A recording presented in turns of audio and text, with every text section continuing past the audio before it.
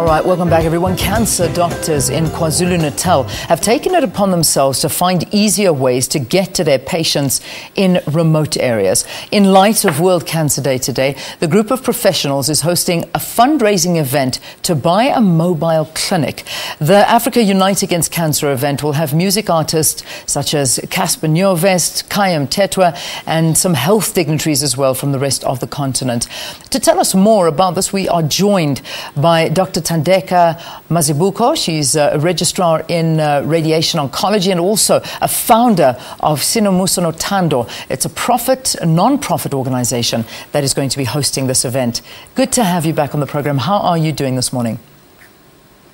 I'm so blessed, and it's so good to have you and to create an awareness today on the show. Yeah, good morning, South Africans. Yeah, good morning to you too. It's a great task that you're doing, and particularly your NGO.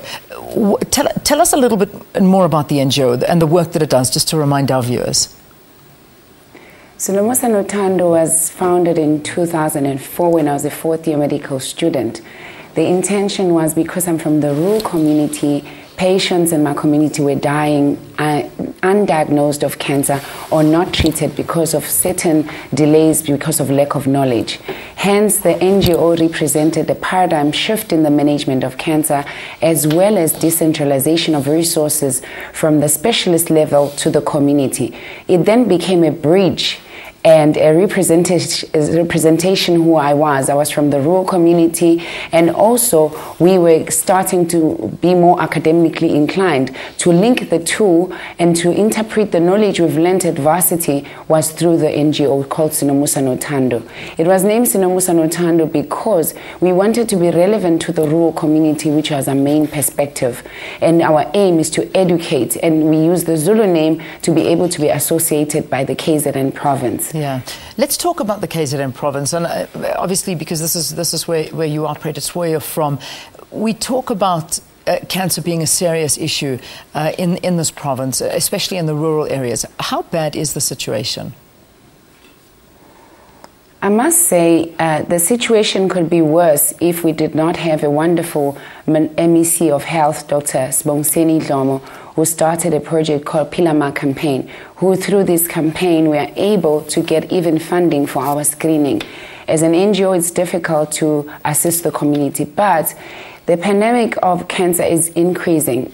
This we must emphasize, which is why at the specialist level we're deciding to go to the community. Because what we see in our clinics is patients presenting with advanced disease and late presentation. What do I mean by that? For an example, a patient with cervical cancer will come to us with fistulas. It means the opening of which normal fecal content is supposed to go through, it goes through the vaginal opening. It means the anatomy gets distorted by this disease by the time they present to us. Our government has offered amazing treatment machines to be able to give radiation and chemotherapy, but we are not reaching the majority of the community because people present late due to myths and due to lack of knowledge, which is why we're coming out to say, let's remove the myths and educate people. Let them not start to the traditional healers before they come to us. We work together with the traditional healers as well. We partner with the community. We've got church leaders also to create this awareness. We believe that when more people know, then they'll be able to detect themselves and come early to our centers.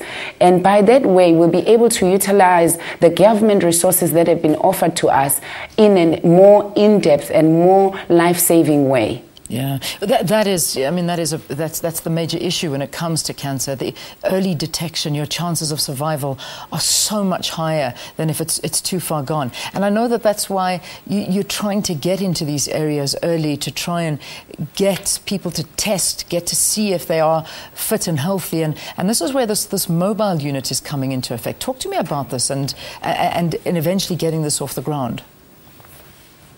We've been working on fundraising for mobile units for almost 3 years. We've contacted a lot of companies requesting their support.